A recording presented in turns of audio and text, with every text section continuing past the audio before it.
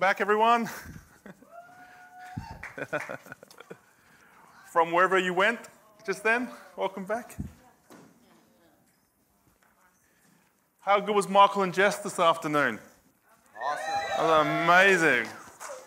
You don't know what you've got in your own town, yeah? Some of the world leaders. Yeah. They're here, they're just outside in the lobby, so you can thank them and congratulate them.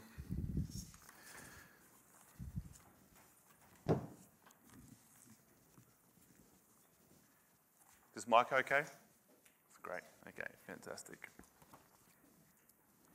All right, can we roll the movie, Mr. Movie Man? The law? If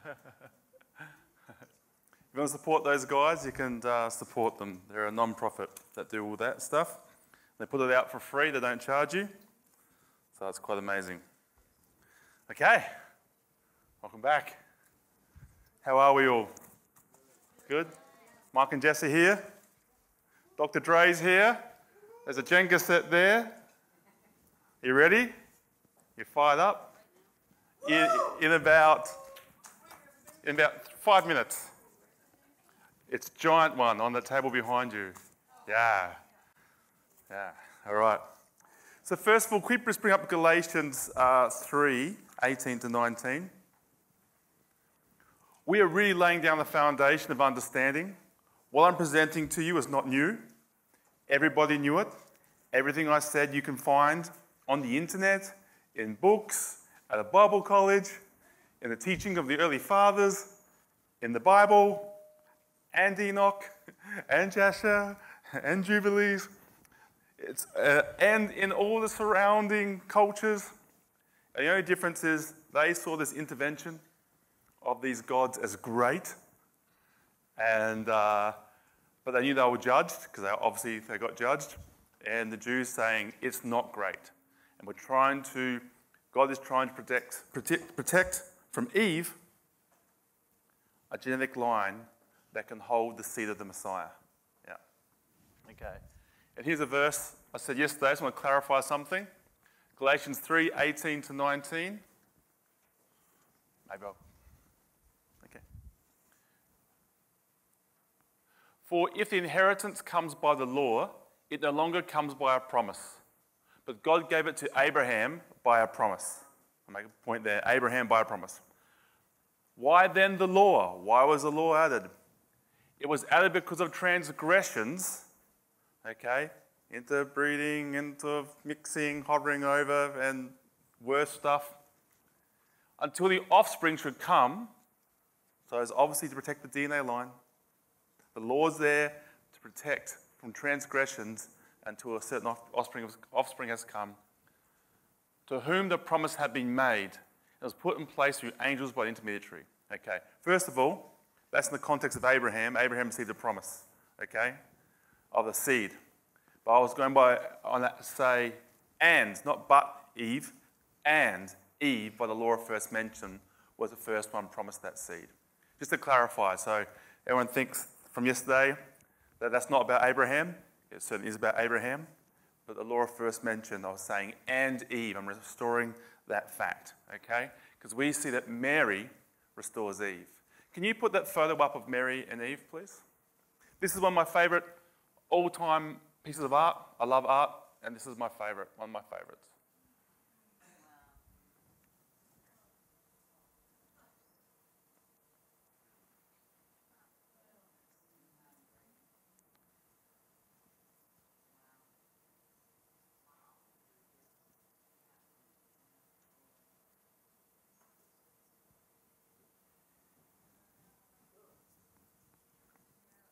It's one of the greatest stories in the Bible. You don't understand seed, and you don't understand what happened. You don't understand God's love and compassion for Eve, and the devil's hatred for Eve, and the shame of Eve being restored by Mary. Because Eve didn't believe the word. Yeah. And what did Mary say? Be it unto me as according to your word. You see, Mary's heel was bruising the serpent. Yeah. Complete restoration. guilt, I've done something wrong, shame, there's something wrong about me. Mary restores that. Who was the first person to hear about the Messiah? Eve. Who was the second person to hear that of the actual Messiah was coming? Mary. Yeah. Who was the first person to see the risen Christ? Mary. Always a female. Always a female. Yeah. Yeah. Anyway, you can just Google that picture. It's famous. Just write Mary and Eve picture in Google. Put it on your wall. It's compassion. Speaking of compassionate, powerful females, Drea is here, Dr. Drea. Yeah, we'd like to welcome her up. So we were talking yesterday about Rapha. Jehovah Rapha is God is my healer. Yeah. We've got giant DNA or bad DNA, that's the way to think about it, in us. You take the giant to heal the land. This is your land. And the giants are our bread. And if you take healing is the children's bread. You can see as you remove this, you get healed. You become more efficient, become more healthy, and basically you got less agreement with death and more agreement with life. Yep. As you deal with these things. It's all the things you learned in Sunday school. I forgive everyone, be love, sing the songs, but from your heart. Okay, and that's a gift. That heart is in you already. As we saw, the law has been put in you now. Yeah, your nature is to forgive. That's your nature, to forgive. Your true nature is your Father's true nature, to bless those who curse you, to pray for enemies. And as that goes from your spirit into your soul, you choose it. And if you can't choose it, you choose to choose it. You're willing to be made willing. And finally, it hits your body and it changes the frequency set of your body. Okay, of a loving father as opposed to a murderous father. You're displaying the nature of your true father. That is the transfigure. That is the change of your body. Yep, that's what you want. Yep, okay. So, Dr. Drea is here, and she has amazing understanding of many things about how emotions connect to the physiology of the body, and also of neural networks and understanding. I really don't. Can we put up the neural picture, please? The picture says neural.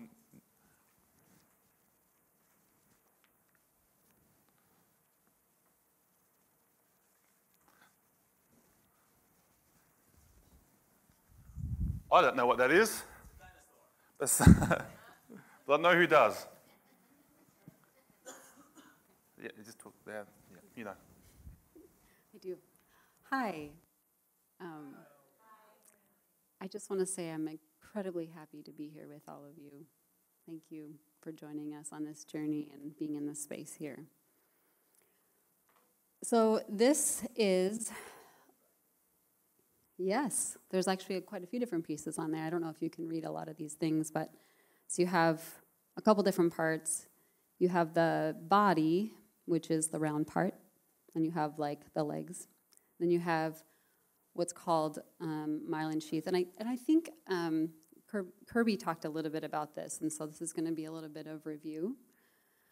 But I think this is so beautiful because I look at the nervous system and the body and biology, and I feel like I can see the universe.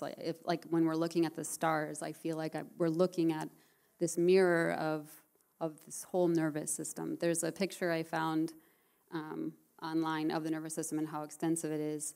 And you know, in my field, we talk about the nervous system as there's the skull-based portion of the nervous system, which is your brain, and then there's the rest of it that goes throughout the body. And so everywhere throughout your body, this is on the super, super small scale. This is all over the place. In fact, I think in the brain, the last I read, was that there are over 200 million miles long, just in the skull-based portion of these guys, all connected. And they connect through these little terminal buttons at the bottom, and they connect sometimes to the body, sometimes to the other dendrites, different things. So it's a really beautiful, beautiful process.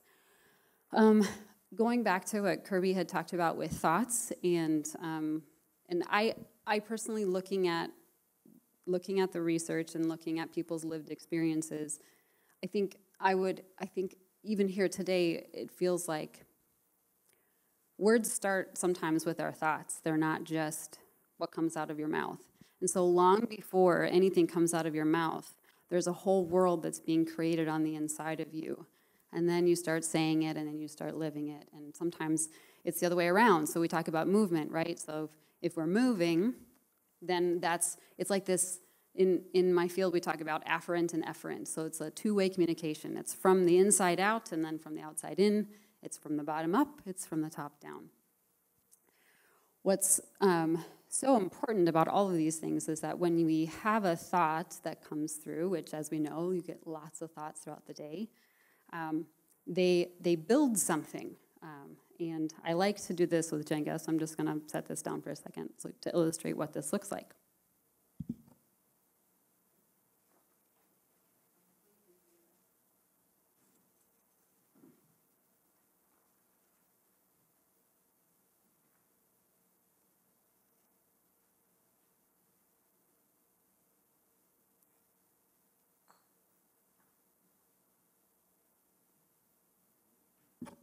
So imagine that each one of these is a neuron, and they're connecting to each other. So like you can't see anymore. Is it possible to put that back up there? Just I'm going to refer back to this all the time. So imagine that this right here is the end, so you have like a terminal button, and it's connecting either to a body or another terminal button, and they're just going down. So there's a bunch of different kinds of neurons or neural substances that are inside the brain, and one of them that you'll see up here is those myelin sheath, which is actually a part of a set they're not neurons, but they're a substance that does a lot for neurons, but they're called glial cells, and there's 3 different types or 4 different types. But basically, what they do is they make sure that messages go along across them, and then in the terminal button here, so once it gets down to the end, it says something, and then it hits the bottom of it, and then it sends out a message like a hormone, so like serotonin or cortisol, however you want to talk about it. That's not one, but and then it hits this side, and then it goes down. Now each one is fed like through these myelin sheath, which is a form of glial cells. So, and kind of like Kirby had talked about, you can have very, very weak, fragmented ones. Different diseases will break them down and make it really challenging for electrical currents to go across. But there's also ways that you can build it up and make it stronger so it can move much faster. When you have a thought that flows through your brain, it's kind of like, so imagine that this one is one that maybe one belief that you've had like your whole life, maybe that you learned from your parents. I'm a black sheep. So let's say this represents this belief that I believe I'm a black sheep. So when we have these, 70,000 thoughts a day, many of them are what's called ruminative. So they're happening over and over and over. When that happens and they travels along, it just keeps on growing. And so we end up having what's called neural bundles, and they can get really big. And so the more often we travel them, the bigger they get, the stronger they become. And some of them are like freeways. So we get on these things, and there's no exit, right? Have you ever had that happen where you have a thought and you just cannot get off the highway? It just keeps on going. So they're really intense. Well, so what would be something if you were to think about what would Jesus say to you about that thought? I mean, what's his opinion on it? Okay, so now you're created in my image. So this happens once. So I don't know if you can see this. If I was out there, I would not be able to see it because I don't have my glasses on. But this is a strand of my hair. So that thought, the first time you hear it, is relatively in size. So as you begin to think about things, as you begin to play with them, imagine them, you can watch them grow. And some of the ways that we help thoughts grow is through emotion. Research shows that the more strongly emotionally activated you are at the time of an event, these types of neural bundles get made very quickly, like in an instant. And so when you go back to remembering something, it's very easy to get there because it was stored in a spot that's particular to a strong emotion. So strong emotions might be like anger, that might be fear. It also could be joy or ecstasy, whatever. So what's so great about glial cells that I love them so much, they're like my favorite ones. Like if you have a favorite star, mine is the glial cell. So basically, it makes them thicker and stronger and makes them move quicker and gets you on them, and then you can run down them. So imagine what would happen if you were to have like a really wonderful thought, the most amazing thought you've ever had that someone maybe said to you that maybe you learned from a long time ago. You're talented, okay? So, I'm not gonna lie, I got a little distracted and forgot where I was going. So, okay, so let's say you have that thought. It's harder for someone to come up to you or someone to throw a thought at you or you to see something and for you to get bumped off that because it's something that's been in there for so long. So it's the same thing, whether it's positive or negative. Okay, so let's say you're like, okay, so I want to change a thought. And what's horrible is you get on this freeway and then you're just burdened and miserable and tormented, and it's awful. So then a therapist comes in and says, oh, actually it's better that you live, and you are a great person who should be alive, and I'd be really sad if you died. But I'm throwing out a piece of hair. I mean, that's not even a lifeline. That wouldn't even lift you up out of the water. And so what's so cool about glial cells is that they have so many different functions. But the thing that I love about them most is that to me, they're like glue. They sort of just like hold things together. They're also this nourishment. They feed different neurons. They're also like, there's ones that like clean. They're like little cleaners. They like run around. They're just really amazing. They serve so many functions. But what ends up happening is that, so this is a freeway, right? So I have this new thought that's a little piece of hair that's not going to help anybody, so you think. But what ends up happening is if I will stop and get off this highway and stop jumping this highway all the time, and I jump to this other hair, as precarious as it might be, I'm no longer on this. And what ends up happening is that the brain tells the glial cells that there's a highway that's like not being used, and it's like not useful. And so it's kind of just taking up space. So what ends up happening is that the more that you stick with this new one and travel down this, it does the same thing. It begins to grow. So then you have this one that's kind of, imagine that it's right next to each other. They're probably not typically actually next to each other.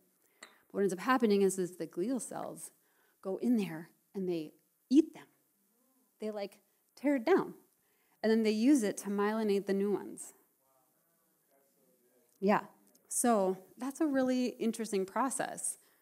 But in like real life, what that looks like sometimes is quite a strong internal battle and quite strong emotional experience, which can be really devastating. And so I don't really know where to go from here. Oh, yeah. Yeah, so anytime, I had this professor once who said something that I just think is so powerful, but he said, every choice entails loss. And so as you are letting go of an old thought, which our thoughts kind of make up our identity, right? So like what we think is kind of who we become. And so like we have this identity that is, I believe these things about myself, and all of a sudden, oh, now I don't. Well, there's a lot of grief in that. It's hard to let go of something that we've felt so comfortable in and that made sense and that probably connected us to other people and connected us maybe to our families or connected us to all sorts of things. But now you have this transition, and the transition is painful and it's hard. Yeah, does that answer the question? Well, yeah, so the myelin sheath is kind of what does that. So what happens is so the glial cells, they eat this one, and then they come over here, and then they myelinate, which creates the electrical current gets stronger and faster. And so you'll actually have, like, if you were to watch it on like a actual microscope, you would see like electricity.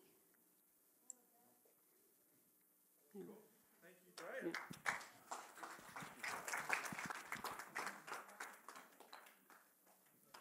Yeah. I think you upset the Titans. Thank you very much. So you can see that the giants are your bread.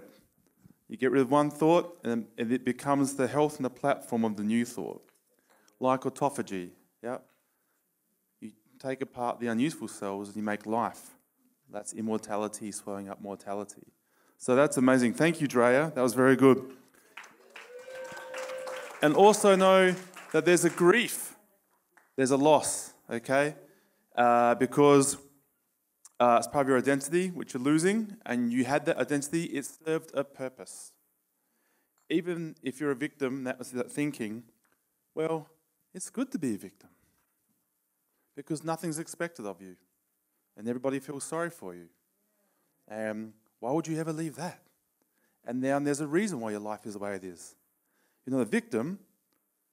Now the only reason life is the way it is because of you. Okay, these are difficult things to process, and sometimes you subconsciously undermine yourself from these things. Yeah, and that's the grief. Yeah, the other grief is when you hear something new. I've switched to this microphone. Thank you very much.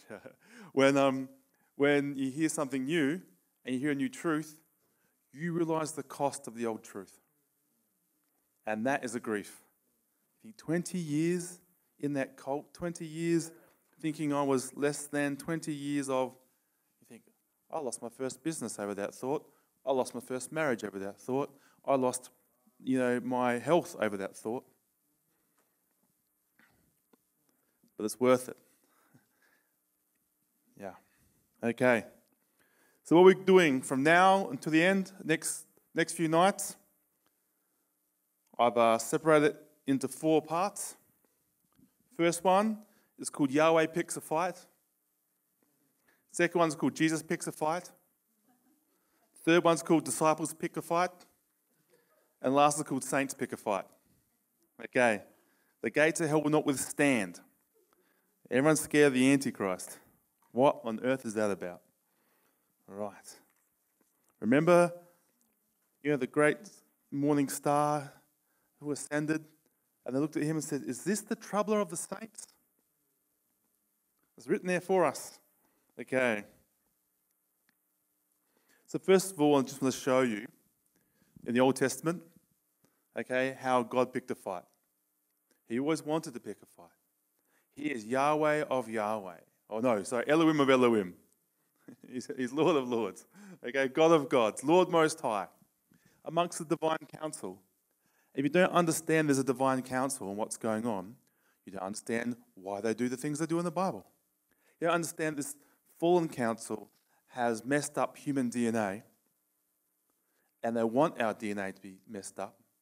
They don't want the Messiah, and they don't want manifest sons. Because manifest sons is the end for them. Okay? Yep. And they're fighting for it. And they want our emotions so they can express themselves. And as we'll see today, or probably tomorrow, we'll see that it is the nature you express that is your father. That's how Jesus talks about it. You're expressing the nature of a murderer now, so Satan is your father. You're not of me, you're not my sheep, okay? Satan's your father. He's very clear on this, okay? It's that record in you, a different frequency set, what you agree to, what you believe, how you react, what triggers you, okay? And we're learning to overcome these things. And you inherited, you're a beautiful spirit being, perfect. You've inherited this DNA. Now, some of your DNA, back to 10 generations, says God is a bad father. Yahweh is a bad father. You, Father, you did this to me. That's Adam's first reaction.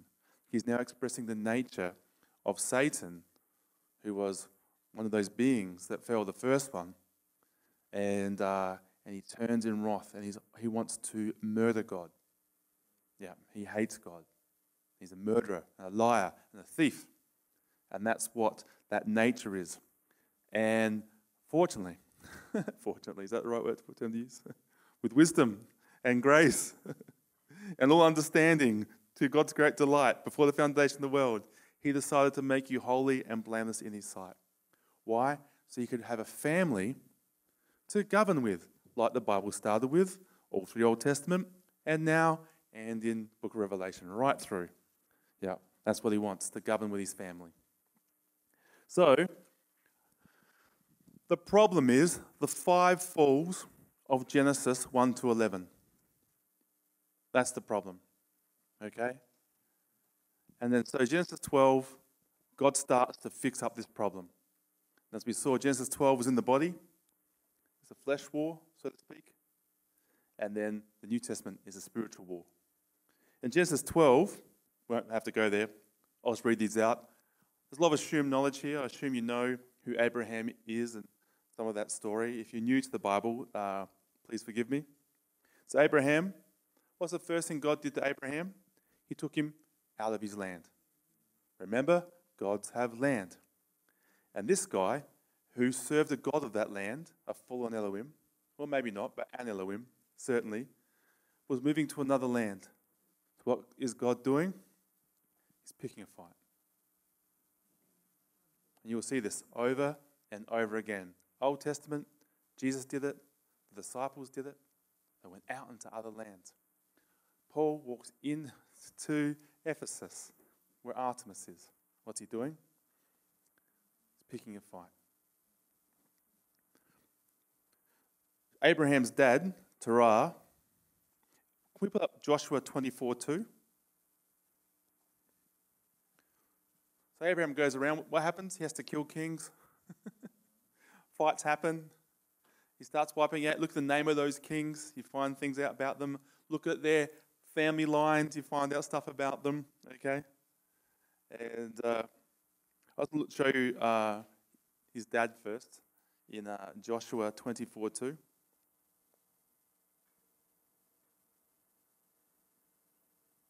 Oh, it might be frozen. Okay, they'll work it out. Tell me when it gets there. And what was the promise to Abraham? He'd be a blessing to all nations. So what's God doing here? He's fixing this up. He's addressing 1 to 11 straight away. And what does Abraham have? A child. What type of child? A natural child? A child of a promise. God's putting faith, a record of faith in us. Okay, he's starting something new. Okay, to fix up this situation here.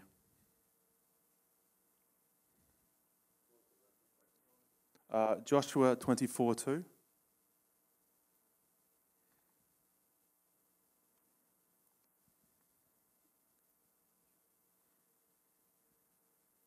Great.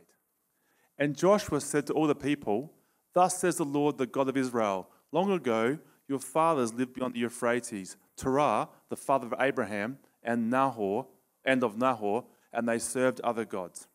Okay? So God, there's all these people, they all serve other gods. The Elohim that will put over people, over land, we saw in Deuteronomy 32:7 and 8. And God's decided, I'm going to choose a people now. All you Elohim, you've had your shot. I am going to choose a people. And he chose Abraham, who served other Elohim. And he came and said, leave your family and leave your land and just listen to my voice. Will you believe my word? That's how you start a new line. Receiving a seed, a word. Yep. Okay. So God picks a fight. But let's show you something very interesting about this dynamic. It's very consistent. Can we put up Genesis 15:16? So there's all these people around, and they've traded and traded and traded, and God's merciful, merciful, merciful, but they get more corrupt, until they're wicked all the time, and it's cruel on the next generation of children, and the children and children. It's becoming so corrupt, God needs to remove it. Okay? For mercy, for love. So Genesis 15:6.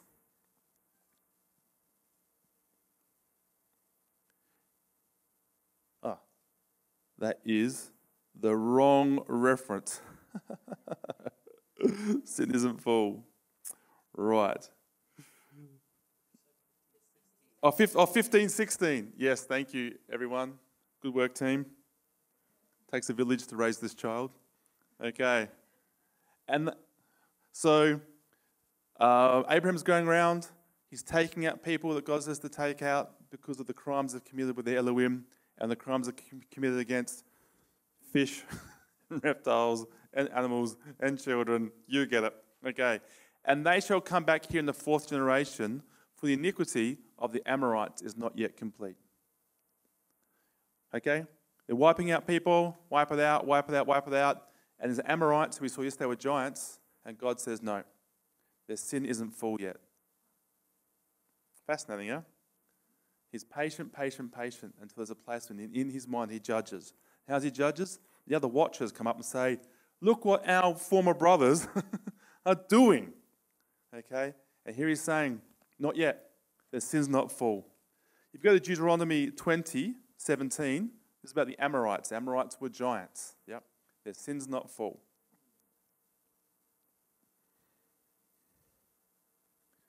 But you shall devote them to complete destruction. The Hittites and the Amorites, the Canaanites and the Perizzites, the Hittites and the Jebusites, as the Lord God has commanded. Okay, so 4 generations later, or many generations later, the Amorites, their sin is full. Time's up. And that's what God's doing. And this is what God's doing on the earth right now.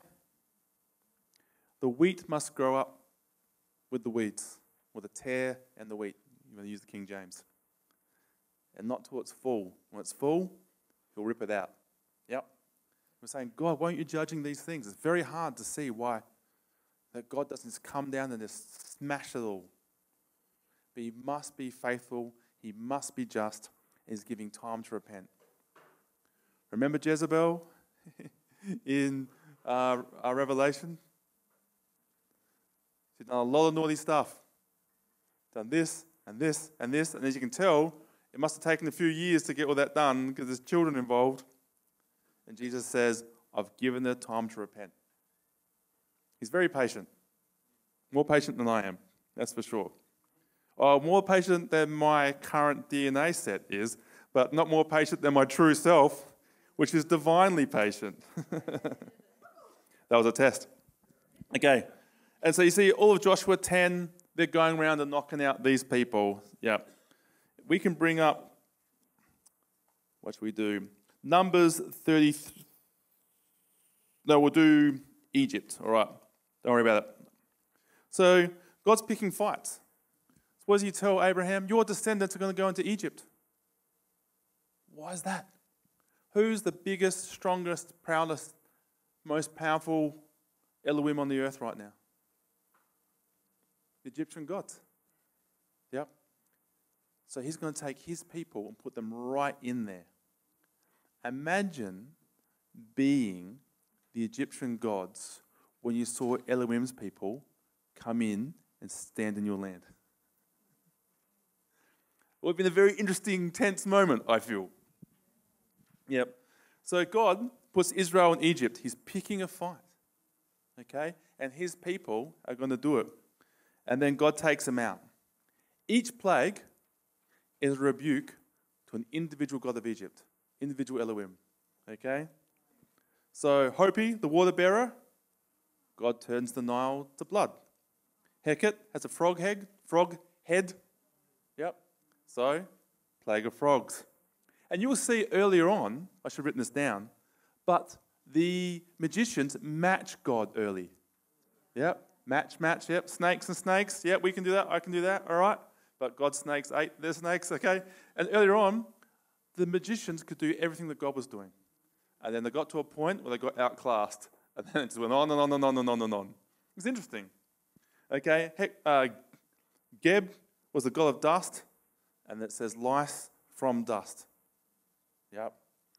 Kepri, head of a fly, swarm of flies. Hathor had the head of a cow. That's the cow god. Probably literally had the head of a cow. Some fallen, you saw the cherubim, all those things up there. Okay? And then all the cows and cattle got killed with the plague. Isis of medicine, and boils and sores in everybody. Nut, the goddess of the sky, then hail comes down from the sky. And then when the hail came down, they said, there's none like him in the earth. Who? Elohim, our Elohim. Seth, storm clouds, and there's clouds of locusts came. Ra, the sun god, okay, against the big gods now. They're top tier gods. And was it darkness? And last of all, Pharaoh, who's the son of Ra, and God struck down his firstborn. Yep. And from that, created the Passover, which brought in the Messiah. So you can see what God's doing. Go on the people and the land. We have Numbers 33, 51 to 53 up.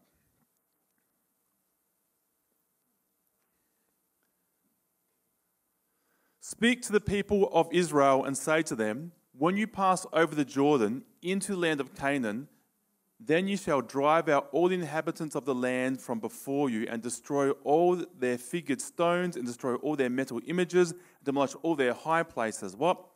Places of training, idols, overshadowing, DNA.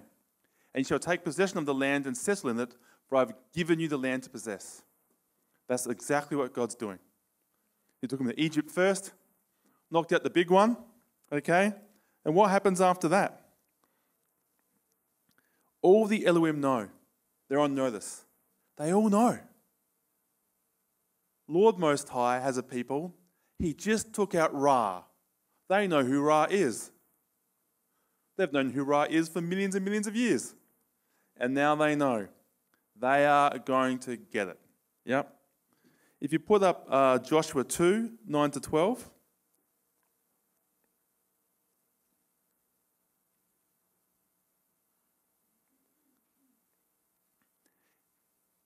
And said to the men, I know that the Lord has given you the land. Oh, this is Rahab. This is Rahab the spy, who belongs to another Elohim. Yep. Okay? And she's talking to some Israelite spies. This is Rahab the prostitute, talking to Israelite spies. Yep. I know that the Lord has given you the land, and that the fear of you has fallen on us, and all the inhabitants of the land melt away before you. We have heard how the Lord dried up the water of the Red Sea before you when you came out of Egypt, and what you did to the two kings of the Amorites, giants, who were beyond the Jordan, to Shiho and Og with a big bed. Remember Og's big bed? Whom you devoted to destruction. And as soon as we heard it, our hearts melted, and there was no spirit left in any man because of you. For the Lord your God, He is God in the heavens above and on the earth beneath. Now then, please swear to me by the Lord, as I have dealt kindly to you, you also will deal kindly with me in my father's house and give me a sure sign. What's she saying? We've heard you beat Ra, okay? You beat the Egyptian gods, and you killed the giants. You've knocked them all out. We've melted like wax. And then she says, your Lord is the high Lord. So she's coming under another covering. By confession, she received a word. So what happens to Rahab? She's in the lineage of Christ. Mixed DNA, Elohim worshipping prostitute who have had lots of mixed DNA in her, by confession, in the lineage of Christ. Deliberately mentioned. Look at the lineage of Christ in Matthew. It's four women mentioned in that, but it doesn't mention Sarah or Rebecca. It doesn't mention famous women. It mentions only 4 women, and for good reason. Rahab's one. Bathsheba's another. It's restoring them. It's giving the honor that was taken from them. Okay. Can we bring up Numbers 14, 10 to 20?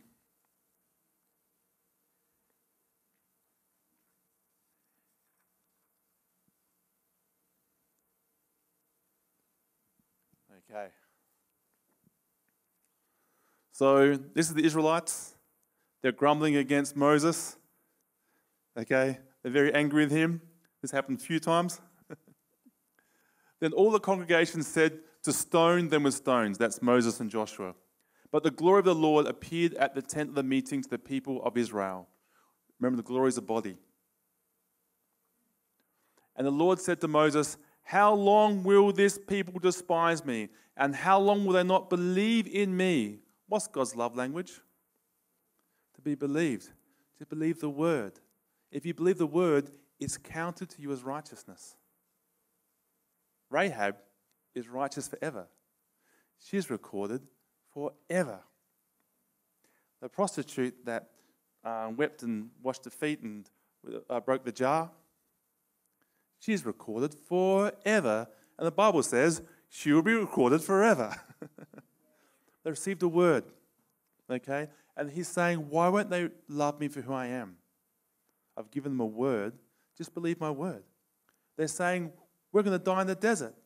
But God said, I brought you here. I'm a loving father. Okay? And they're saying, you are not a loving father. That's what they're saying. So what they want to do? Kill Moses. So what father are they showing at the moment? Yeah?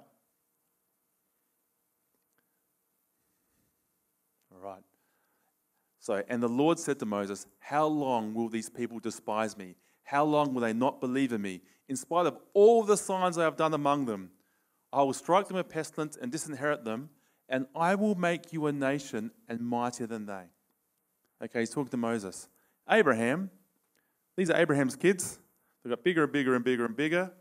They've done it again. He does this twice. And he says to Moses, I'm starting again with you because you believe my word. The whole Israel, sons of Abraham, gone. It's now going to be the sons of Moses. And Moses is not Isaac and the 12 tribes. Over. Moses will have a kid. They'll have a third kid. That third kid will have 12 kids. That's what I'm going to do. I'm starting again with you, Moses. Big offer, yeah? That's a big offer.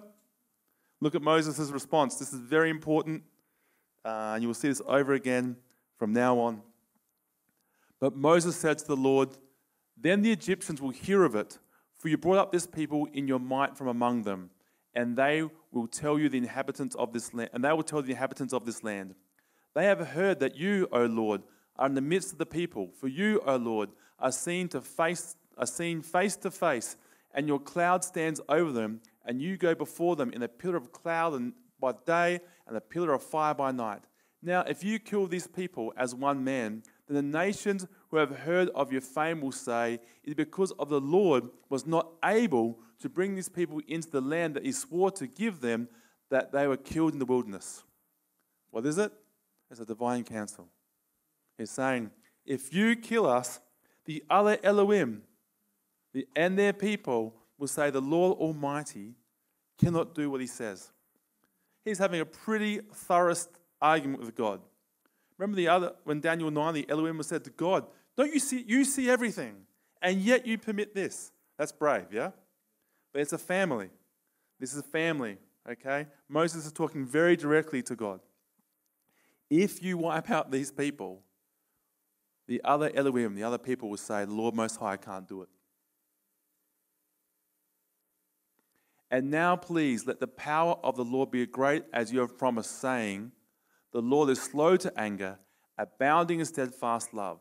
What seed line is speaking now? Yep.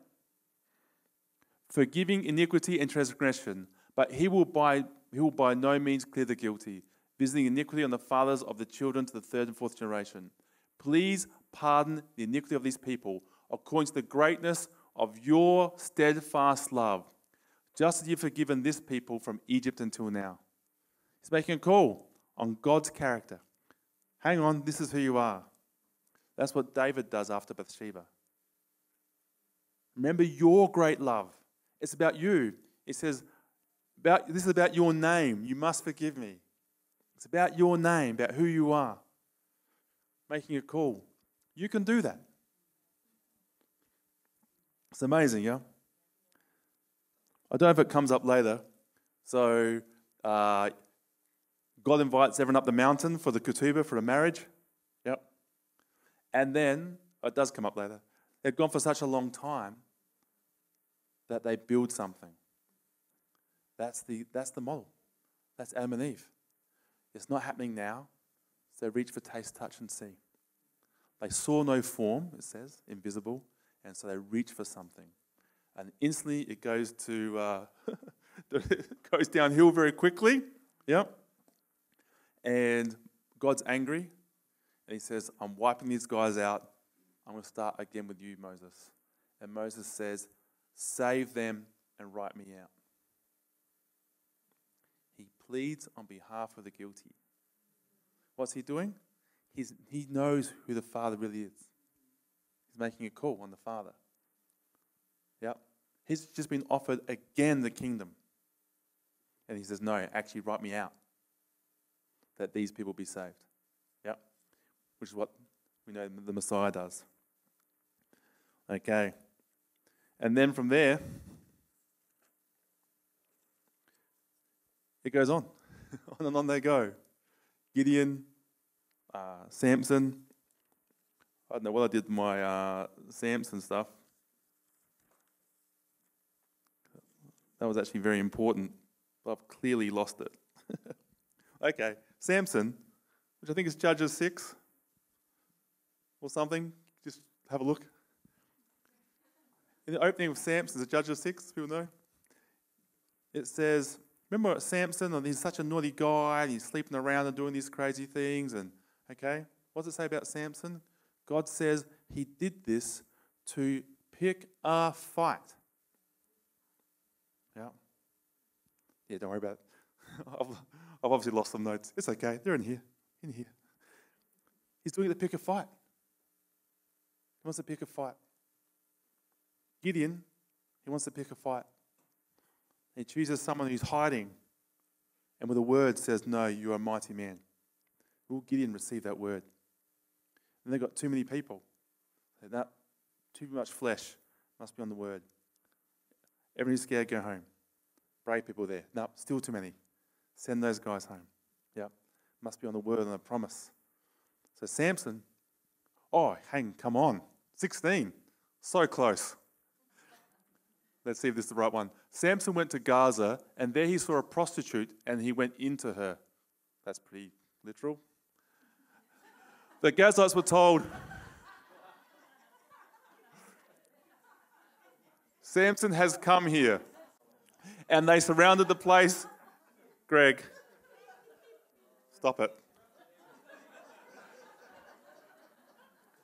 And they surrounded the place and set an ambush for him all night at the gate of the city. They kept quiet all night, saying, let us wait till the light of the morning, then we will kill him. But Samson lay till midnight, and at midnight he arose and took hold of the doors of the gate of the city. Very important, he took the gates, okay? That will come up again with Jesus. And 2 posts, and he pulled them up, bar and all, and put them on his shoulders and carried them to the top of the hill that is in front of Hebron. Okay.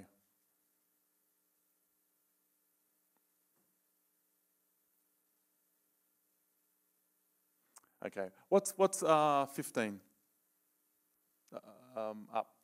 What's chapter 15? In my mind, it was in the first few verses. Here we go. Let's see this one. At the time of the wheat harvest, Samson went in to visit his wife with a young goat. He said, I'll go to my wife in the chamber, but her father would not allow him to go in. Let's see. And the father said, I really thought that you heartily hated her, so I gave her to your companion. Let's go to 14. It's just full of sex and violence. Okay, here we go. This is what we wanted. Samson went down to Timrah, and at Timrah he saw one of the daughters of the Philistines. Again. Then he came up and told his father and mother, I saw one of the daughters of the Philistines at Timnah, and now get her for me as a wife. But his father and mother said to him, is there not a woman among the daughters of your relatives or among our people that you must go and take a wife from the uncircumcised Philistines? Okay, he's taking a foreign wife, foreign trading. This is a bad idea. But Samson said to his father, get her for me, for she is right in my eyes. Samson was a guttural guy. He went off the moment, yeah? His father and mother did not know that this was from the Lord, for the Lord, was seeking an opportunity against the Philistines. Because at that time, the Philistines ruled over Israel. This guy, very passionate, very spontaneous, saw a woman from another place and said, get her for me as a wife. What's God doing? He's picking a fight. Yeah. And so we'll just end off the Old Testament this way. We see that here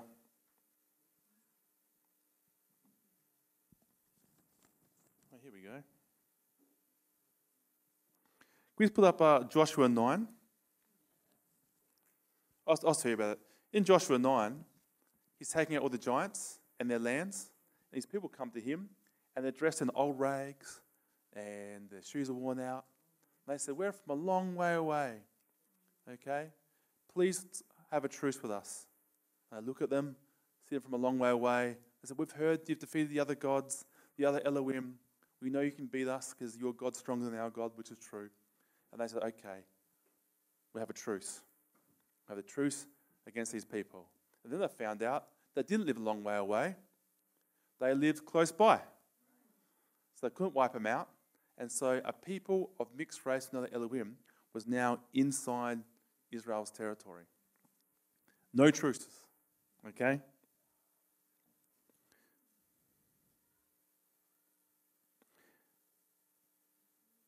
And these people come back again. These are the Gibeonites. And then you see all the problems they cause later on. You see this person, he causes trouble for Israel.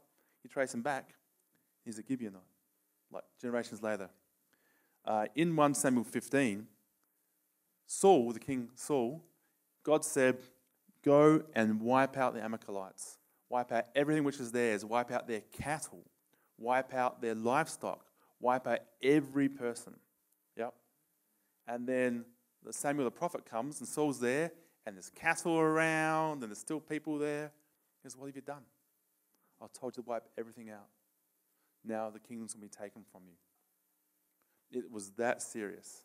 Because a judgment had been made in the divine council. I said, Saul, go do it.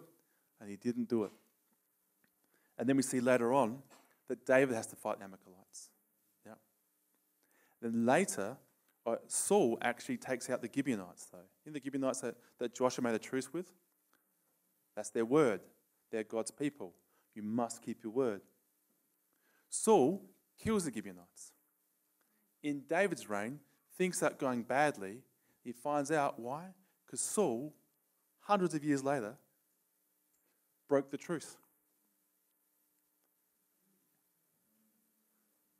And David has to repay that truce, repay that broken vow. It's amazing, yeah? And then you got David, then you got Solomon, and Solomon gives himself to idols. Yep. And what's he doing? He's actually trading. Solomon wanted more and more. Wasn't happy what God gave him. He wanted the power. He wanted to understand the stars. He wanted to do a lot of trading. Yeah. And you don't hear much about Solomon these days. It's interesting. I don't know what to say about that. People go to the cloud. What do you see? I saw David. I saw this. I see that. I know he's never mentioned. It's just interesting. And the kingdom splits. Okay. And the top 10 tribes become Israel. The bottom 2 tribes become Judea, because they're the Jews and Benjamin. Okay, so you got 10 and 12. Now they're split, and the top 10 tribes really give themselves to idols over and over again. And all the prophets are going, don't do this, don't do this. God still loves them, and finally, they're removed. The top 10 tribes are removed. Vader comes from the north, away from the north. They get taken north. What's north? Giants. That's hell is north. Baal is north. Mixed seed is north. Yep. What is going on? Yep.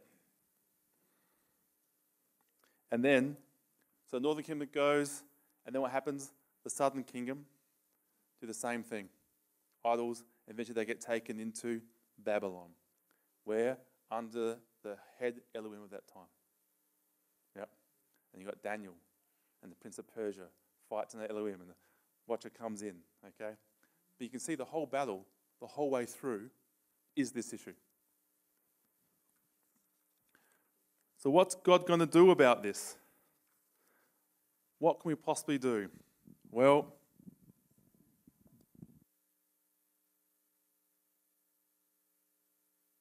the good news.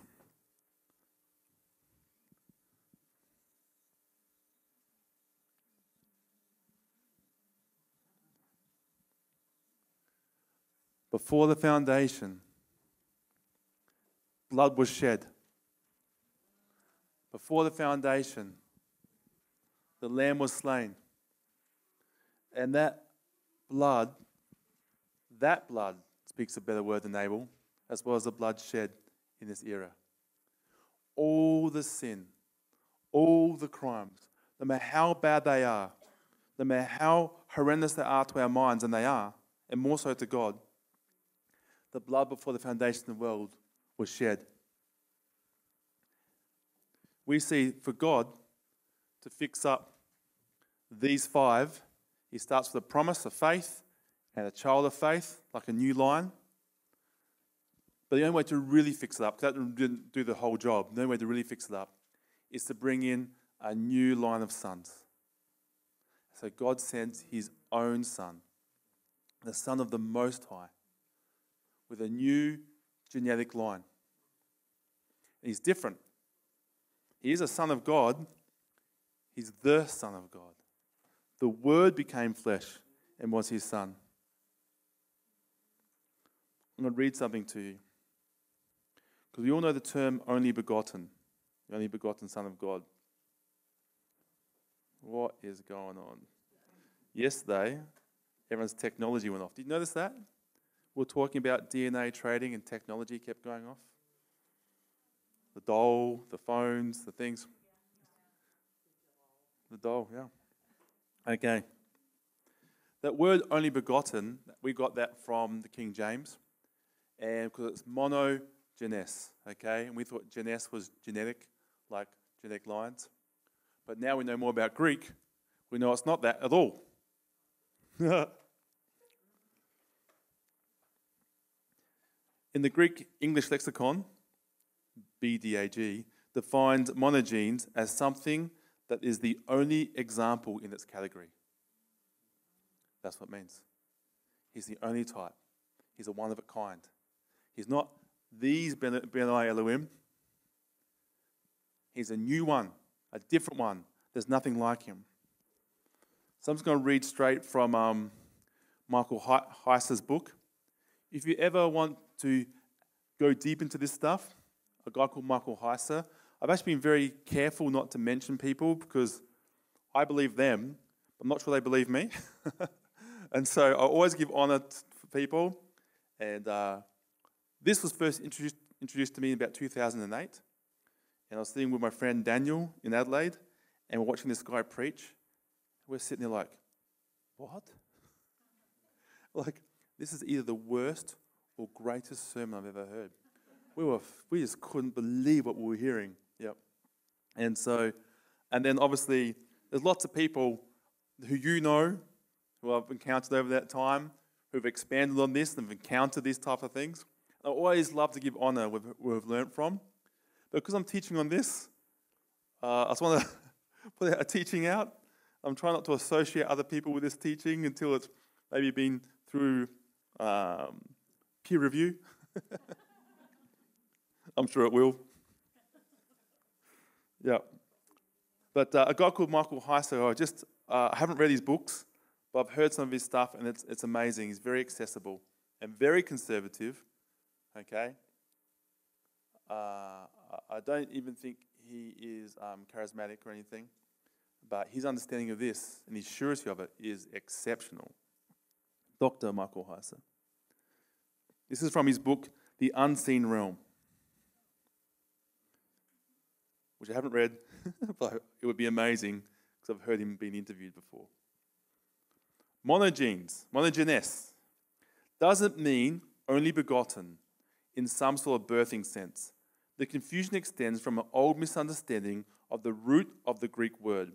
For years, monogenes was thought to have been derived from two Greek terms, mono, only, and geneo, to beget, to bear. Greek scholars later discovered that the second part of the word monogenes does not come from the Greek verb geneo, to beget, but rather from the noun genos, which means a class or kind. The term literally means one of a kind, or unique, without connotation of created origin. Jesus is the unique Son of God, the one of a kind. That's what he is. And then that seed, the same seed of being a one of a kind Son of God, is given to us. We are the beloved Son, a new race born from above, who are like our Father. Slow to anger, great in mercy, pray for enemies, lay our life down on behalf of the guilty.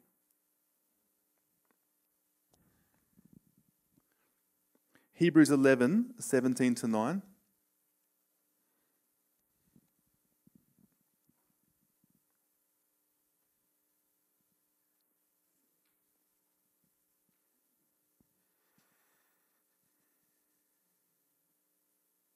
Oh, so hang on, 17 to 19. Yeah. Yeah. All right. By faith, Abraham, when he was tested, offered up Isaac, whom he had received the promise and was in the act of offering up his only son. Okay? That's the same term. Of whom it was said, through Isaac shall your offspring be named. He considered that God was able to even raise him from the dead, from which, figuratively speaking, he did receive him back. Anyway, the point being is, only son. You can see how the pattern is continued. We'll bring up 1 John 15, 18.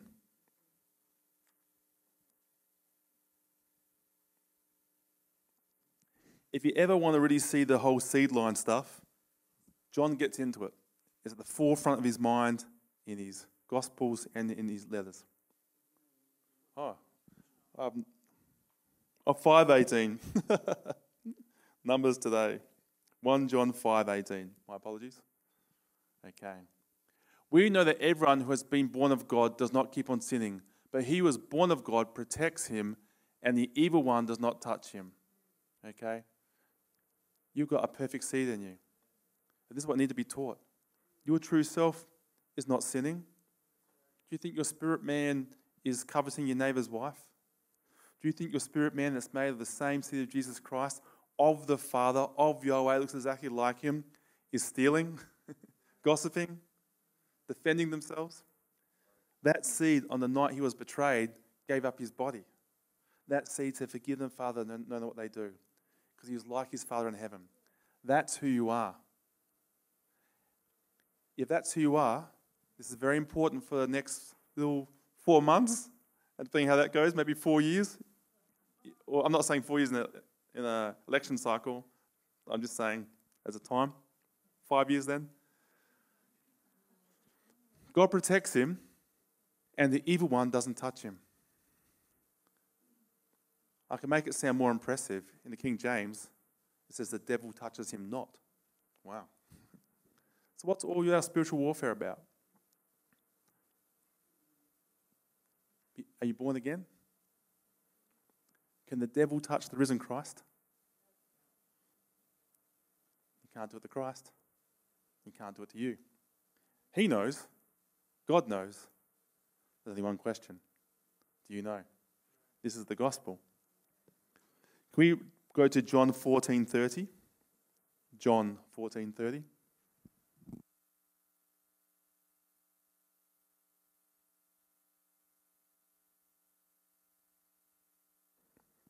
30.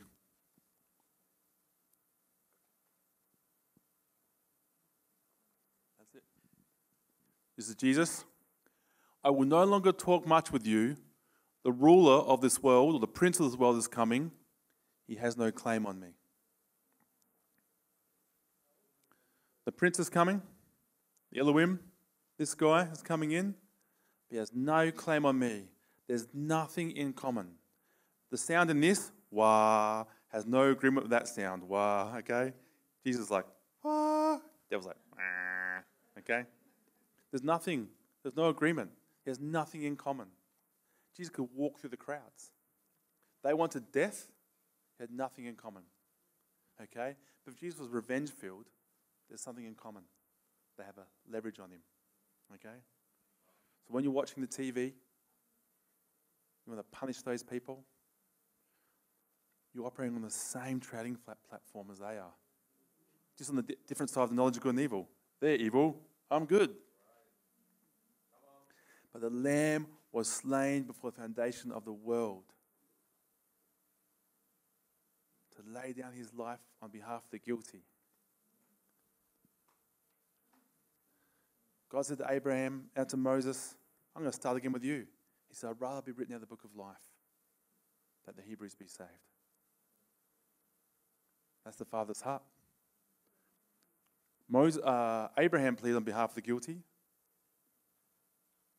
at Sodom and Gomorrah. Enoch pleaded on behalf of the guilty.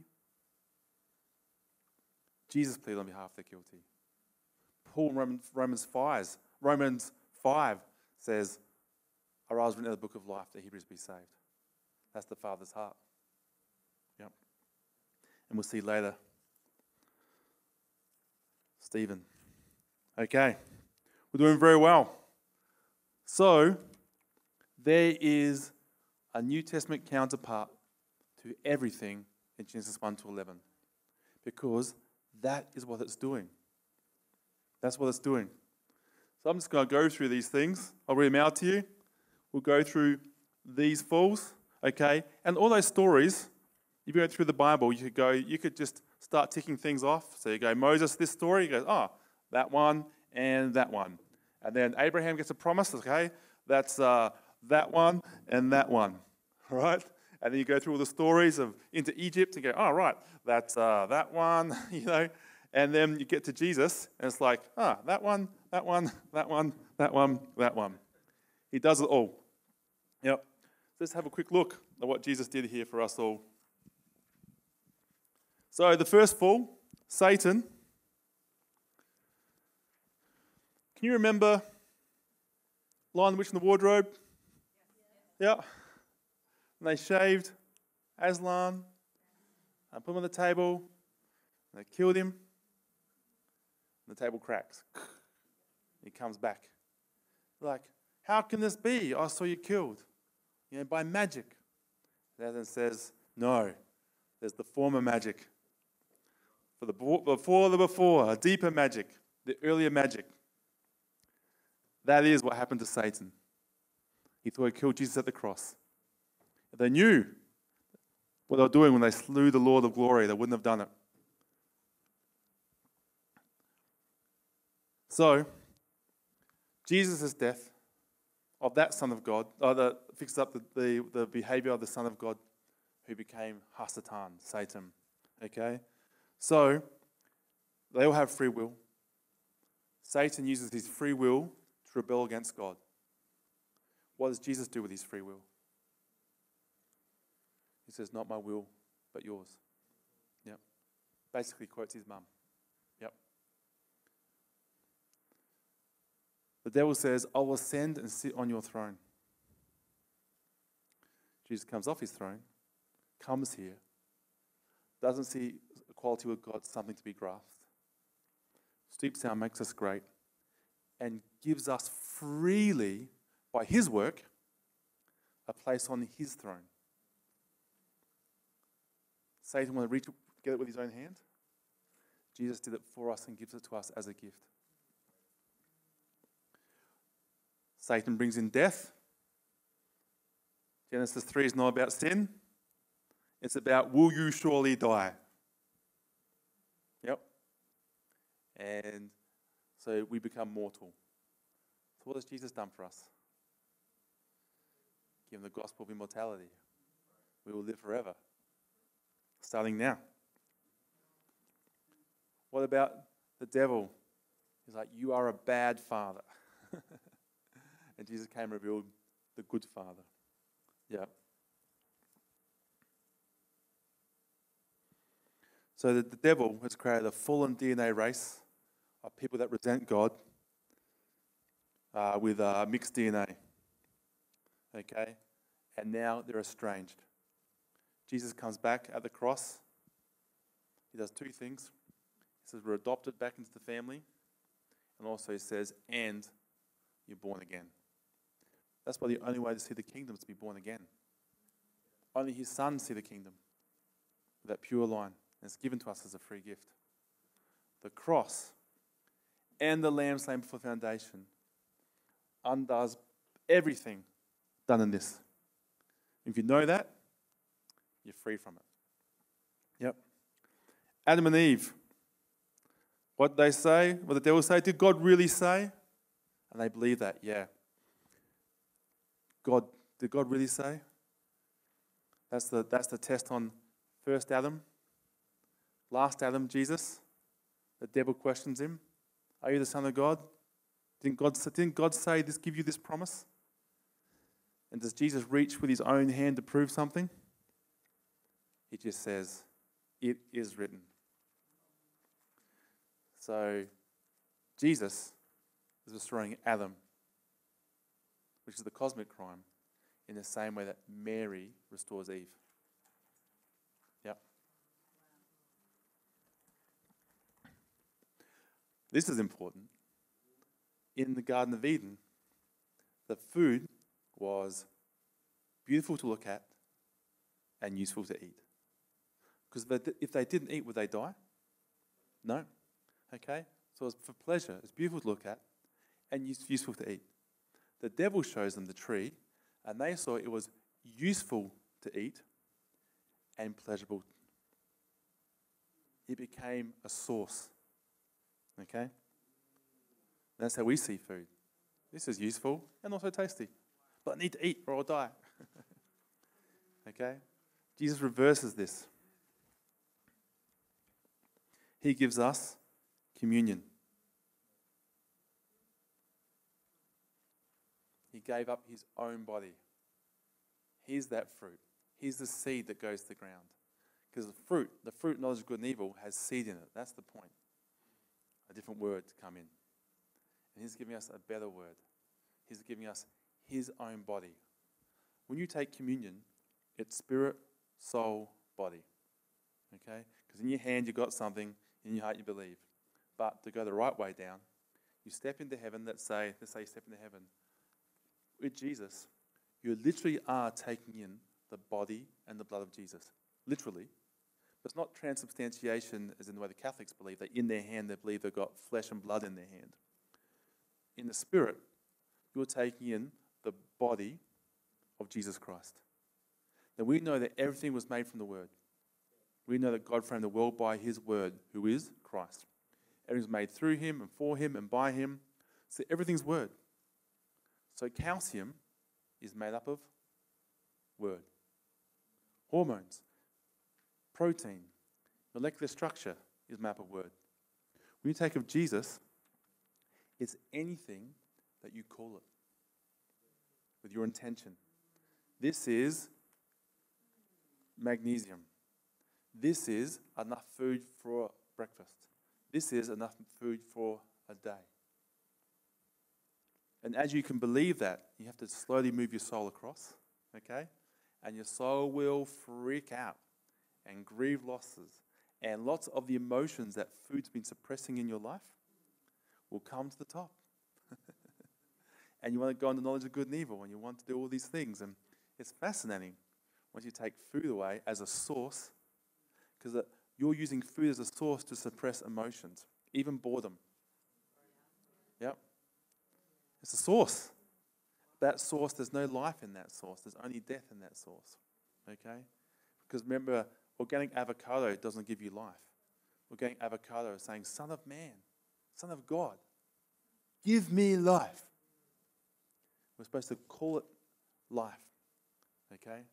So it's pleasure and useful, but not necessary. Because Jesus is our source. So you take that in. This is enough food for a day or a week or a year or lunch, or this is magnesium, or this is blood thinner, whatever you want it to be, okay? It's coming from outside creation. So it has no corruption, no lack, no loss, no waste product, no 100% efficiency. You bring in word, you believe in your heart, that's waveform, word form, believe it, emotions, waveform, enjoy it. It hits your body, particle, collapsed. It becomes substance. You have incarnated the word. Yeah. Put a demand on the word. And it's the opposite of everything you've been taught. Taste, touch, and see.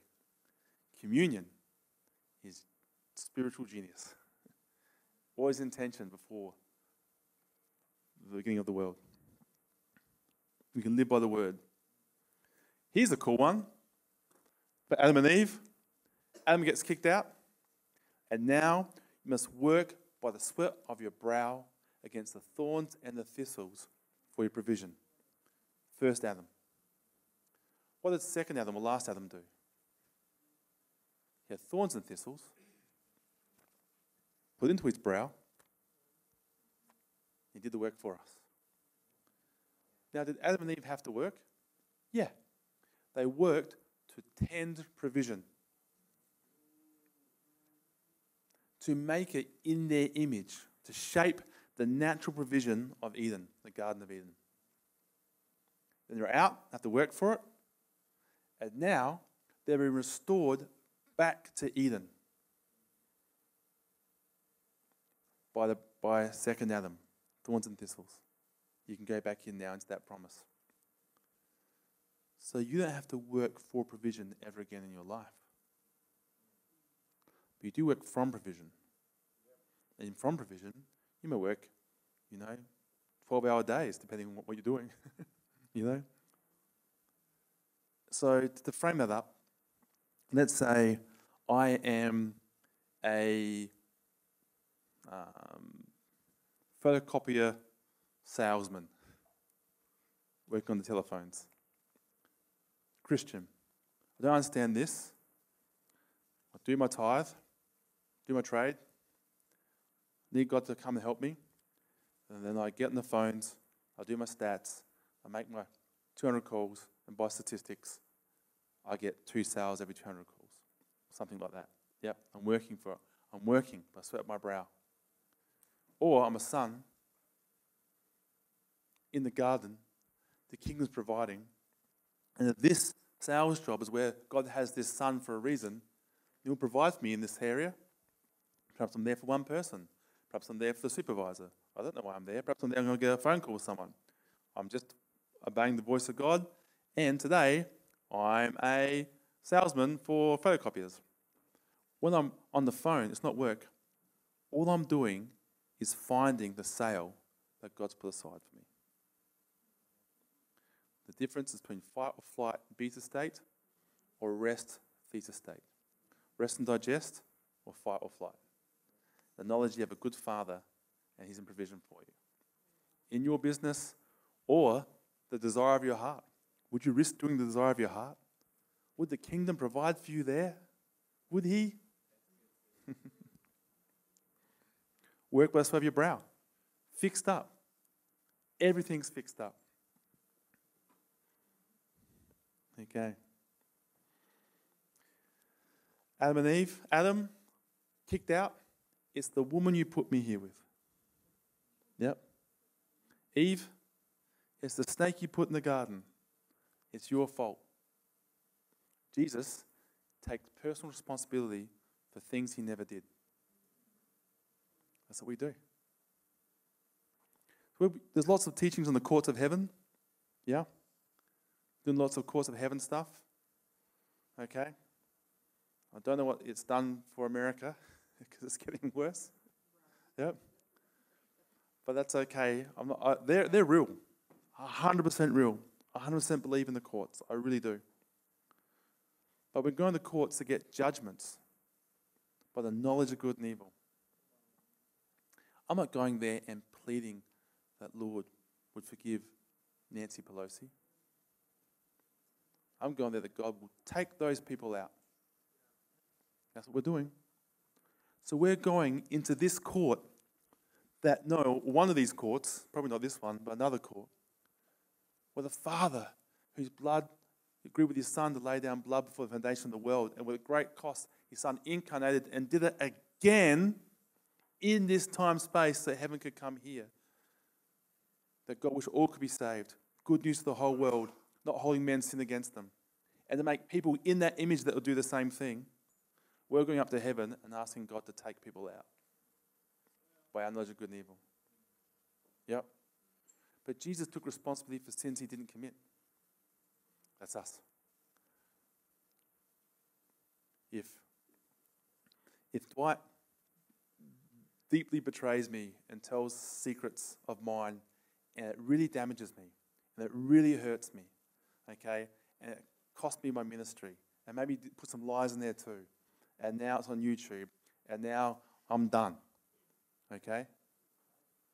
Yeah. Yeah. But if he did that, and it's really hurt me, I am hurt. It is devastating. I want justice. This is not right. And now I'm getting kicked out of the country and everything's gone wrong. I'm living in my parents' basement with a CB radio,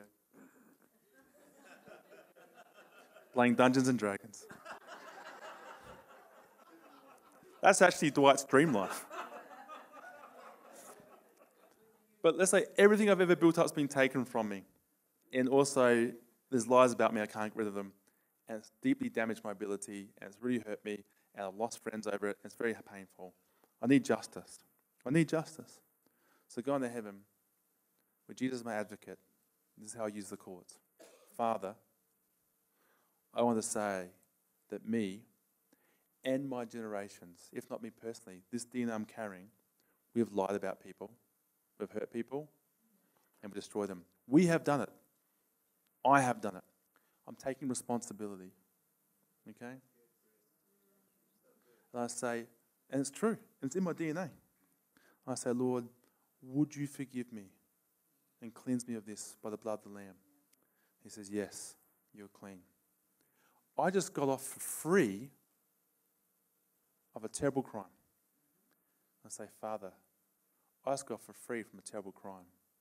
I ask now, you'd set Dwight free as well. I remove all charges from him. I ask that you love him. I ask you to protect him.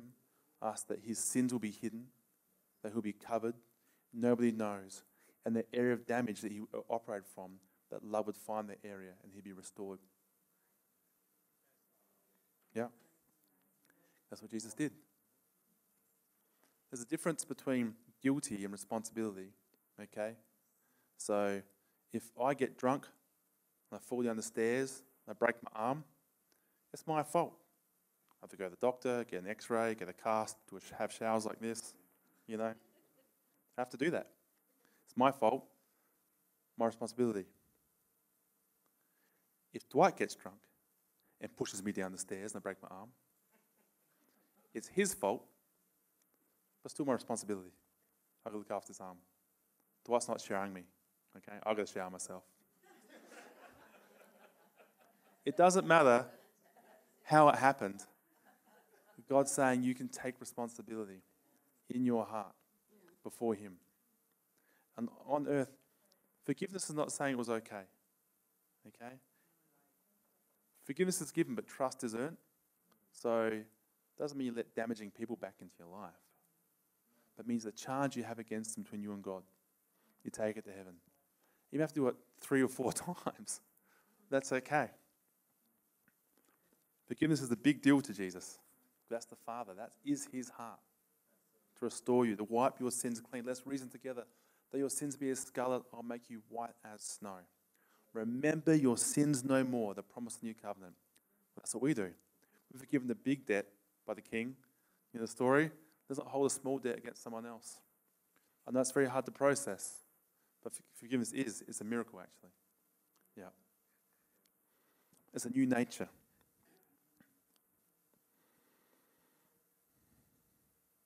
Okay. Adam and Eve out in the garden, and there's a cherubim there, 2 cherubim with a flaming sword, can't get back in. Okay. So what does Jesus do? Where's the cherubim? On the temple veil. 2 cherubim. We can't go back. Man can't go back. And the temple veils tore from top to bottom. What God's saying, you're welcome back. You get back into Eden. Yeah. Undoes everything.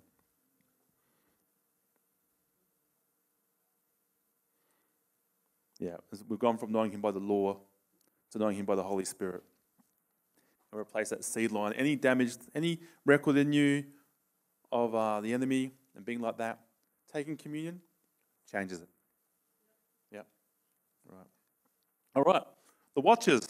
God deals with the watchers. The changed DNA. You're born again. And you can apply it with the communion. But also, in obeying the Spirit, you mortify the flesh. I.e., by the Holy Spirit, it changes your DNA. As soon as you've chosen to forgive, that record on you changes. And the devil will come back again to try and get you to be angry at someone. It's gone. There's nothing in common. Yep. It's gone from your DNA, from your field. Okay. We'll see this when we see Jesus picks a fight. The Elohim and the land, okay, they've all got their Elohim, had their land. We saw in Deuteronomy 32, Elohim get their land, they're fallen, the gods over a certain land, okay. Jesus goes into Israel, sorts that out, that's God's land, okay. I'm going to tell you in this temple, right, I'm here, I'm the Son of God. Then he goes north, because who's north? Dan, Ephraim, Canaanites, Bashan, Mount Hermon. And you see, we'll bring up a map, maybe, I'll just do it now. There's a map there about Jesus, it's called the Jesus map or something. Yep. And Jesus ministers all around the Sea of Galilee and around there. Then he goes right up the top, and he goes right down the bottom. Okay, I'll read it to you. You see, Jesus is very busy around the Sea of Galilee, all those things come up to Galilee. And then right up the top, up there, there's Mount Hermon. And that's where Jesus talks to Peter, and Peter says, you are the Messiah. Yep. You are the Messiah, the Son of the Most High. It's been declared that where? In Caesarea Philippi, in front of Mount Hermon, where this all started. Amazing, yeah? Absolutely incredible. And then Peter says, but don't lay down your life. And Jesus says, get behind me, Satan. What's behind them? Mount Hermon. What's a Mount Hermon? The gates of hell. That's what it's called.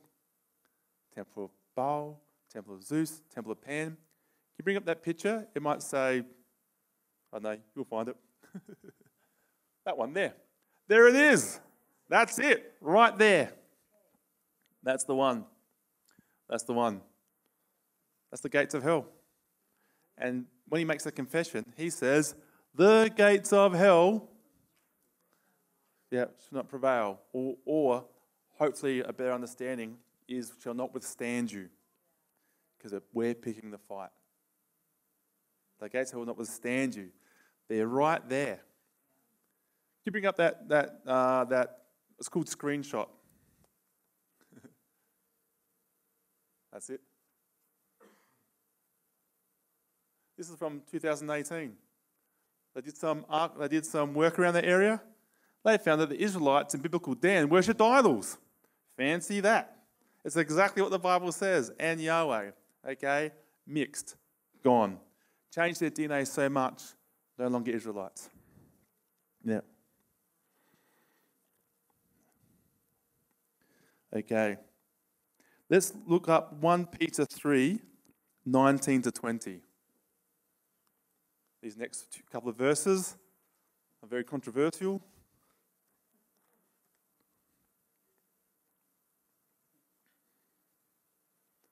At least I got the right verse. That's good. In which he, Jesus, went and proclaimed to the spirits in prison, because they formerly did not obey when God's patience waited in the days of Noah. So Jesus has gone to prison and proclaimed something, this is what everyone argues about, to the spirits that died in the time of Noah. So this isn't Old Testament fairy tales. This is Peter talking about it now in the epistles. What did Jesus do? Fix this up. Okay? Now, many people say proclaim, it's called herald. They went there and declared the final victory. He wasn't doing an outreach service to the Nephilim, okay?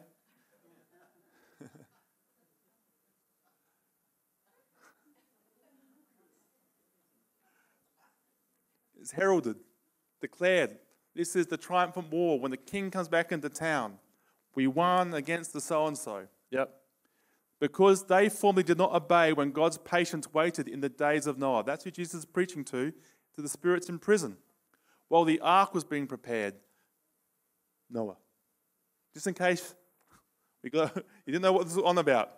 The people, the Nephilim, the giants that God wiped out with Noah, in which he went and proclaimed to the spirits in prison because they formerly did not obey when God's patience waited in the days of Noah, while the ark was being prepared, in which a few, that is 8 persons, were brought safely through the water.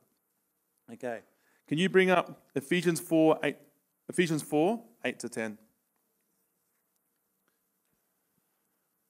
So I've spent 3 days telling you this terrible news. You've been very good, very patient. And this is all good news from here. We're just seeing that not only is all that true, and I just went through and we showed how you can't see it without it. We see that the gospel and the epistles, and we want to read the early church fathers as well, all dealt with this issue. Okay, Ephesians 4, 8 to 10. Therefore it says, when he ascended on high, he led a host of captives. Who were they? These spirits he spoke to. He went down to Sheol. This is what happened in the days of those wars. They go, they defeat a land, they take captives back, and they give gifts of what they won in the war. This is what's happening. Therefore it says, when he ascended on high, he led a host of captives, and he gave gifts to men. In saying he ascended, what does it mean but that he had also descended into the lower regions of the earth? Where are the Titans? Where are these people held in captivity? He went down to them and proclaimed the war was over. It is finished. He who's descended is also the one who has also ascended far above all the heavens, that he might fit all things. Fixed. It's come to an end. These guys dealt with some other, and now they have to wait to the final judgment. They're waiting it out now. Not a good time for them. Okay. Trading in idolatry. Lots of hovering over and engaging with beings. People still do that today.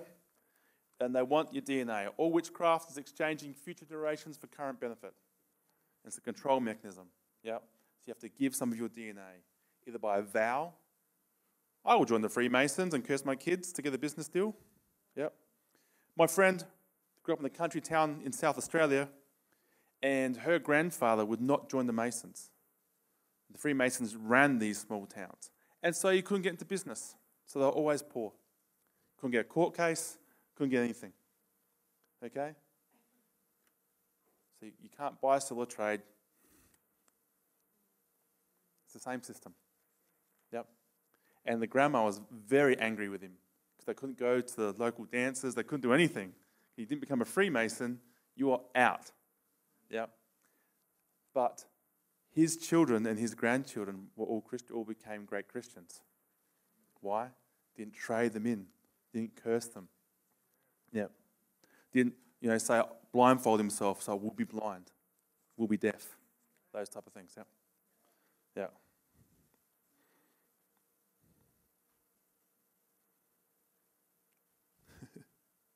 What am I talking about?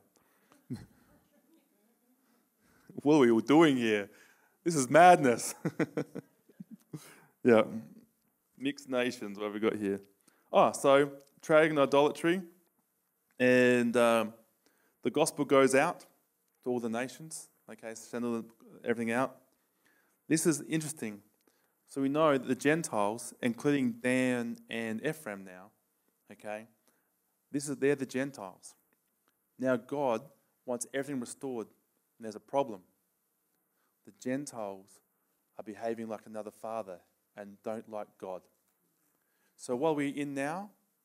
The time of the Gentiles. This is the time God's fixing up all those nations wherever they spread. He's fixing him up. That's what he's doing right now. That's the time of the Gentiles. When that number is full, it's over. And so, unclean spirits and their friends don't want the number of the Gentiles to come in. That's the effort against us. That's the effort in your country at this moment. Okay. Peter has a vision. Food comes down. All food's now clean. Okay. Don't call unclean what I call clean. What's God saying? The Gentiles. What does he do next? Goes to Cornelius' house, and he and his whole household is saved. And Cornelius cried out, not to Lord Most High, we've been to his God. But God saw his heart and cleansed his house. Comes under another covering, clean. David's mighty men could do crazy stuff. Why? Because they were of that line. They were Nephilim, maybe Eliud. They were dimensional. They had some stuff on them. Okay? David goes around and kills those guys. But these guys joined him. They come under David's covering, under his frequency, under his sound. They call the Lord God Most High. They receive that word that Lord God is the Most High God. And now they're Israelites. They're under the covenant. Nephilim crew, now Hebrews. Now Israelites. And Dan did the opposite. These guys left their idols and joined the Lord Most High. Amazing, yeah? Communion obviously fixes this up. Can we put up John 6, 51 to 70?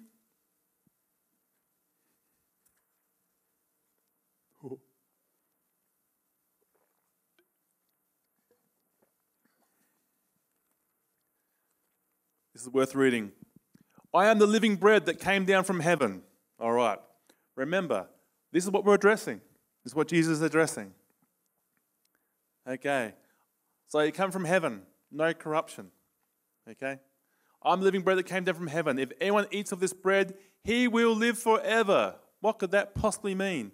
And the bread that I will give for the life of the world is my flesh. What? Cannibalism? What did the giants do? Eat people. What's he undoing? He's undoing the effect of eating people. It's cannibalism.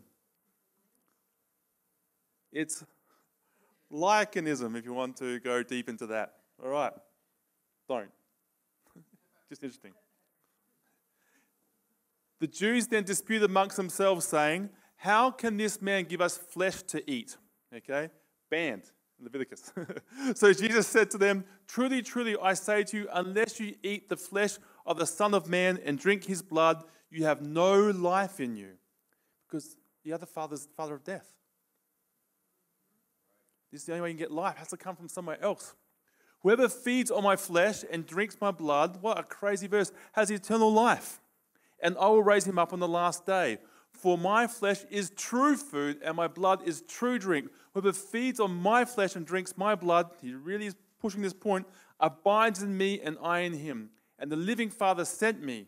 The living Father. God is Father. He's making a point, a new line. God's a loving Father. He always has been, Elohim, of Elohim.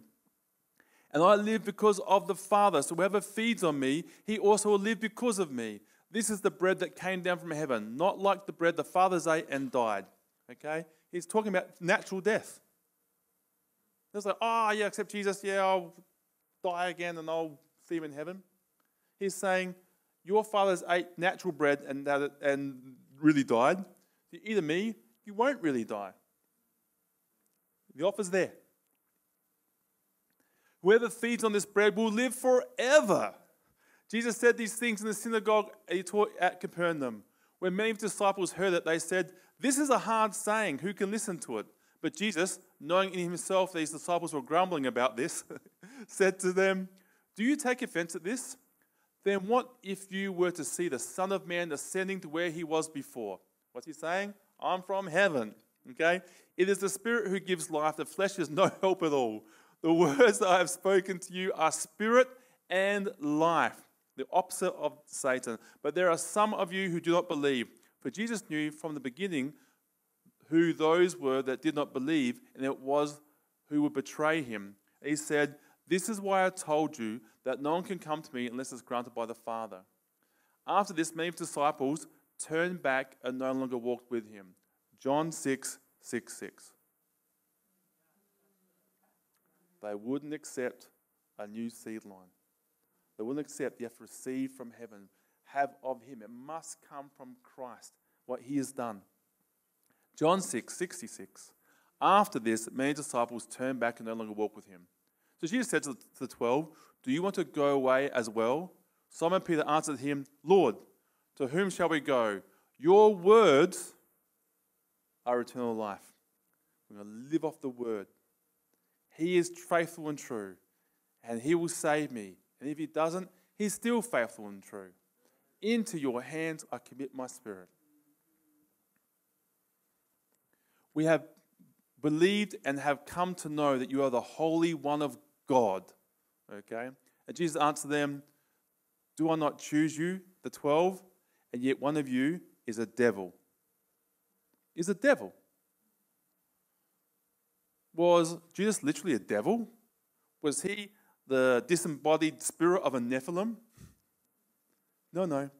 That's the nature he's expressing of the Father. Yeah.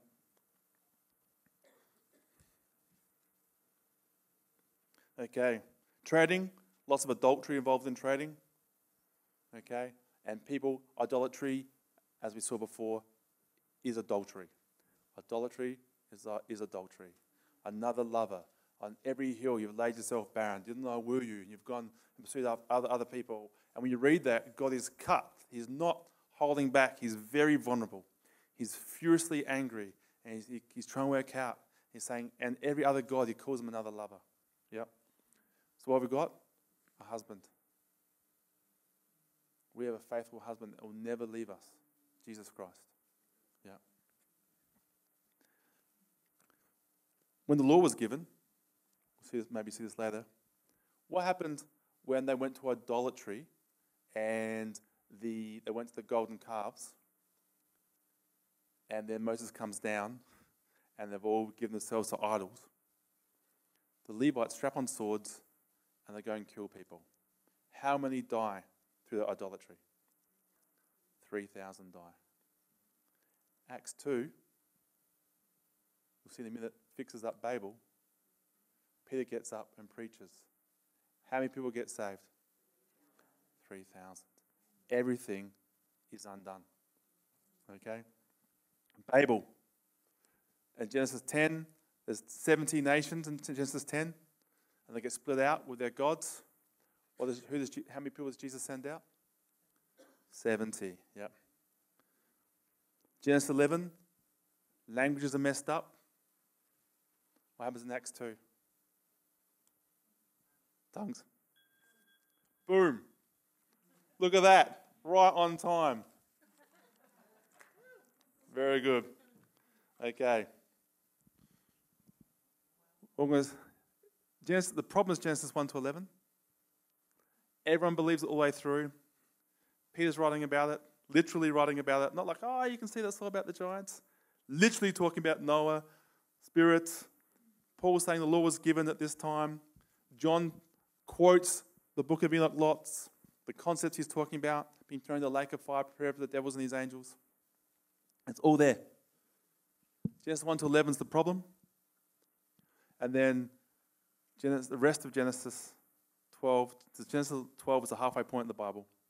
Up until now is the answer. And now God wants these sons of God to go fix it up. How? By strapping on swords and killing people? No. Become like our Father in heaven, who says, reign in the good and the evil, the just and the unjust. That's your true nature. That is overcoming. And for those who overcome, we'll be able to sit on his throne. Yeah. Not all Christians will sit on that throne. For those who overcome. Not those people born with great DNA and die of that great DNA. They're comparing yourselves against other Christians. The only person you can compare yourself to in the scriptures is the risen Christ. And that's what he's given to you. Can you take that land? Yes, you can. Yeah. Jesus, you are the Lord Most High. You are the Lord Most High. We love you. We honor you. And you have given your very self to us. You are our righteousness. You are our holiness. It's no longer I live. It's Christ that lives in me. You've joined us together. We are one. Whatever we do, you do. And you love us. You sing songs over us. And you want us to be exactly like you. And Lord, we know that this was your idea. So we rest. We rest. We are the beloved Son of God. We're the object of your affection. The only way we can prove we're the object of your affection is to be still and watch you move. From here, the fruit of the Spirit comes. There will be a people, mature sons, and I declare a great future for this nation and the world as suns rise up with glorified bodies and redeem the earth. Amen. Very good.